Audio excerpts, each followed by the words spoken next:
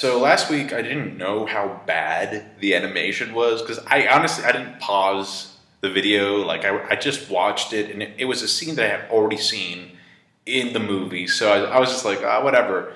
But then the memes started popping up online and I actually went back and wow. Out of all those shots, here's my favorite. Look at Goku's face in this frame. Holy crap. You would think that I'm making this up for jokes, but I'm not. If you want to know the exact time, it's 12 minutes and 18 seconds in. I kind of get the feeling that the studio knows that since Dragon Ball is so popular, everybody's going to watch it regardless. So, you know, even if it's like the animation is total shit, people are still going to tune in. In all honesty, the animation for this episode, for this week's episode was better. The close-ups look good. It's just like the long distance shots that, you know, are kind of problematic. Like the enormous amount of work that went into Piccolo's face in this shot here. It's just a comedy episode though, to build up Beerus even more. You got Vegeta acting out of character, which is really funny.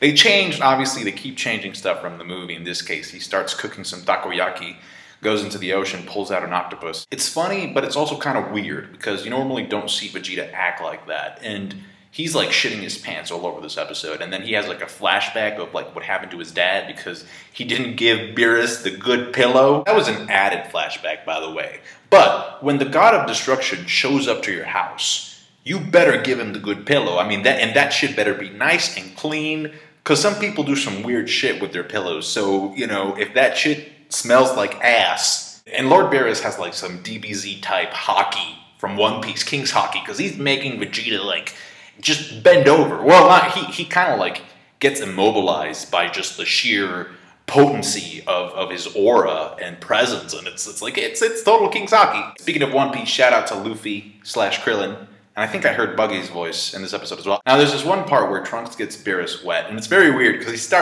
starts powering up. You see an aura, and I'm like, chill, like, do you want to destroy the Earth? Because we've seen him destroy planets by just tapping his finger. What are you doing now? Like, just showing off? Like, just for fuck's sake? Anyway, Yamcha is like, I'm one of the strongest fighters here. The strongest. I think he said the strongest, like, period. I think Vegeta should have shot him before Yamcha was able to touch Beerus at all. Beerus wants some pudding, and Buu licks all of it, because he's like, fuck you.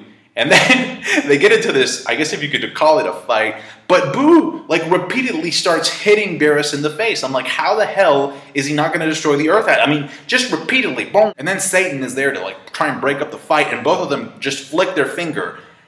That should have killed him. We've seen what that flick did to Goku. Buu gets his ass beat. It's a spanking. It's just, yeah, straight up. And I kind of wish that Beerus would actually, this is going to sound really bad, but I kind of wish that Beerus would actually start killing people. But even if people were to die, I mean, it's Dragon Ball.